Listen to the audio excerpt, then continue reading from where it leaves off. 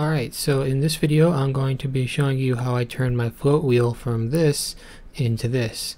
And it's not really going to be a tutorial, just going to show you what I did and you can enjoy the process.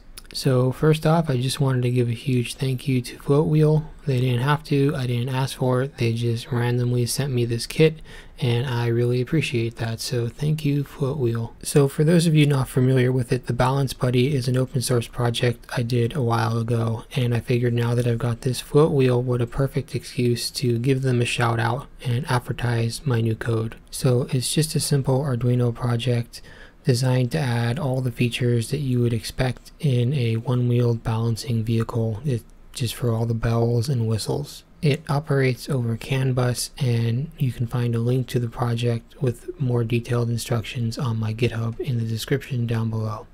As you can see from my breadboard setup that I was using in testing, there are a lot of wires, but we're going to start fresh and build a new clean setup.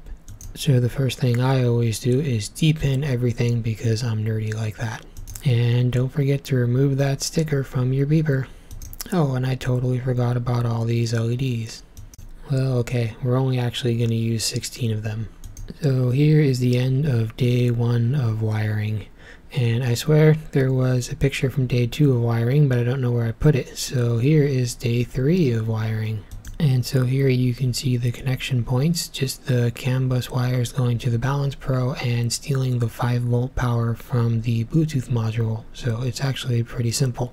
You can see here I just taped down the Arduino and the CAN bus module the same way I had just taped down my Bluetooth module, because that's just how I do things.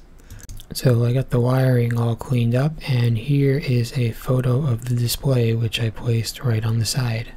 Here is the startup sequence. The light fades on nice and smooth. Hey, and there's a beeper too.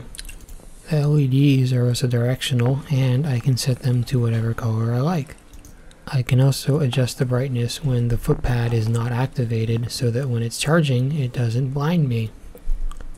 And look at that nice smooth ramp down. Here I have my beeper set to 80% duty cycle, and you can hear it going off. This one is not very loud, but you can add whatever beeper you like. Here, as you can barely make out, is the display. It shows voltage, MOSFET, temperature, ADC values, and as I push it, you can see the switch state toggling. It also shows the most recent fault and some duty cycle info. So that's pretty much all I have to say on this project. It's a fun little addition you can do, and the benefits are really nice. The wiring is a pain in the butt, but otherwise it's actually a pretty cool upgrade. I hope you guys enjoyed this video.